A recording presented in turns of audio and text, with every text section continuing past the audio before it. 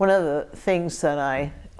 had the opportunity to do yesterday afternoon while I was here is to have a conversation with the committee of chairs,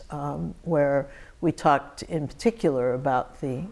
initiatives we've undertaken at Princeton to try to control grade inflation through a university-wide grading policy. And at the end of my presentation, I had the chance to hear Provost, about to be interim president, Folt, talk about the Year of the Arts at Dartmouth. And I was struck by the commonalities in what Dartmouth is seeking to do, what Princeton has been doing, what I know Harvard is doing in terms of the creative and performing arts. What binds all of our institutions together is a recognition that making art, performing art, learning to appreciate art is a critical part of the education of all of our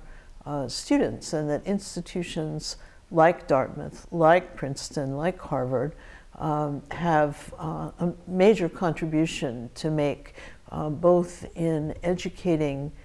students in the arts, in producing graduates who will be informed citizens, connoisseurs of the arts, patrons of the arts,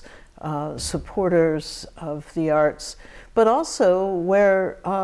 we will produce great novelists, poets, dancers, just as we produce governmental leaders, financial leaders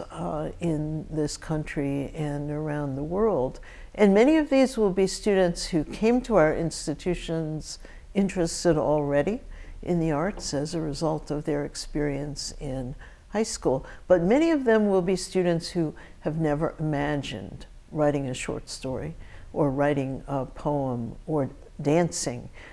before they entered our universities. And the learning that goes on for them in being exposed to the creative and performing arts is an extraordinary part of the mission that we have as institutions of higher education.